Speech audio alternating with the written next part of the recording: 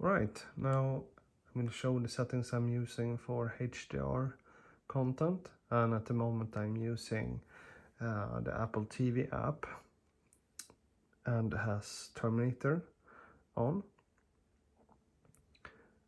And as I always mention, the picture you see on YouTube, it's not the same what you will see live when you use these settings.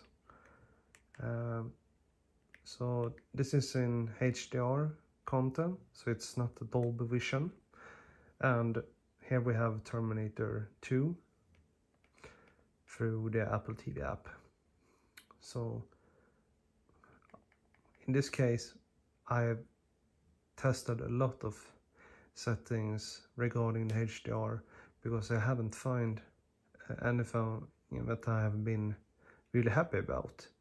So I have done the forbidden things. So I have used filmmaker mode, and I have tweaked it to my likings, because I think when I use it, it's something that if I use, for example, some other modes, like is it cinema home mode, I don't give, it's not the same result.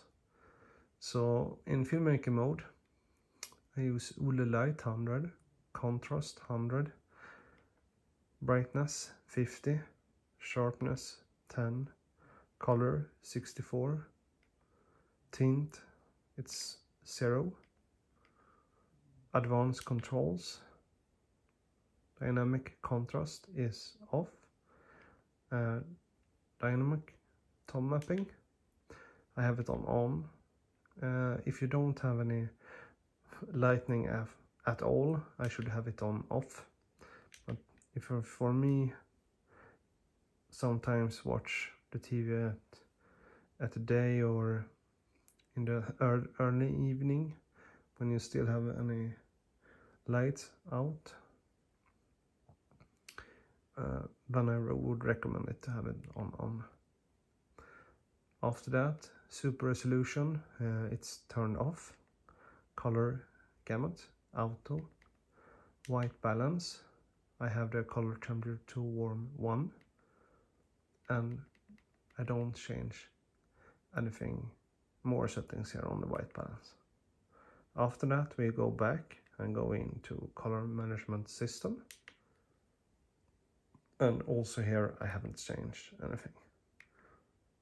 And the peak brightness, I have it on high.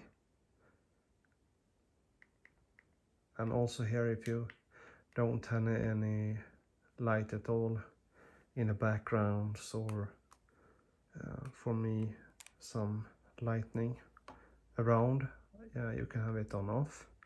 Otherwise I would recommend it to have it on high. And now we have done every settings on advanced controls, so we go back one more time and we can see what we have on picture options. And here we see noise reduction off, MPEG off, smooth gradation high, motion eye care off, true motion off, and these settings I use off, but you can also use cinema clear. So that's the settings I'm using for HDR content. So this is for movie HDR, it's not Dolby Vision.